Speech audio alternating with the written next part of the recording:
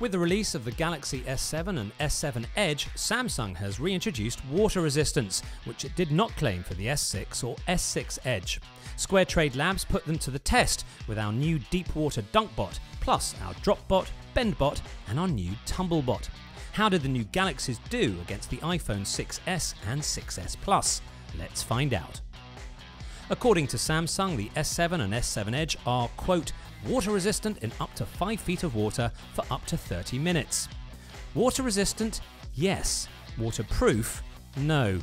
After 30 minutes, the functionality of both new Galaxies was intact, but their audio was permanently muffled and distorted. The iPhone 6s lost all audio and suffered water damage under the screen. At 10 minutes, the iPhone 6s Plus began malfunctioning and was a brick at 24 minutes. How did the S7 and S7 Edge stack up against iPhone's ion-strengthened glass?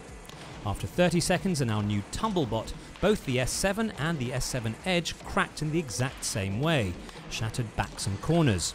The iPhone 6s had only a minor corner nick, while the 6s Plus's screen was spiderwebbed. Dropped on their corners from 6 feet high, the S7 cracked after 4 falls, while the S7 Edge was completely unusable after 7. Dropped face down, the S7 shattered on the first fall, the S7 Edge on the second. Unsurprisingly, in our bend test, the S7 Edge performed the same as its S6 Edge predecessor.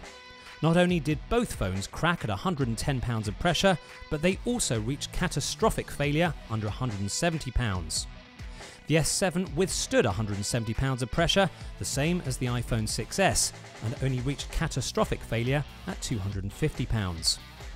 There you have it, the new Samsung S7 and S7 Edge are the most water-resistant phones we've ever seen. But the iPhone screen still reigns supreme.